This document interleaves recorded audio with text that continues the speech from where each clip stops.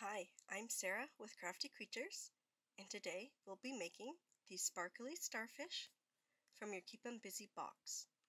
For this craft, we will need 3 pipe cleaners and some beads. Once we have all of our supplies, let's get started. First, with a grown-up's help, cut all 3 pipe cleaners in half. Then, take 2 of those half pipe cleaners and make an X by laying one on top of the other. Twist them once at the middle to help hold them in place. Take the other pipe cleaner and lay it across the middle to make a 6-armed star. Wrap one half of this pipe cleaner tightly around the middle of the star until it runs out.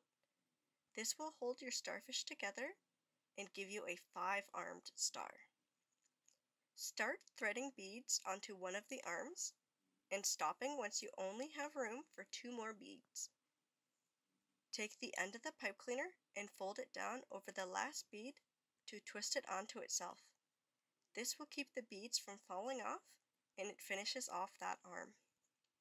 Repeat this step to all of your other starfish arms. Get creative and try a pattern.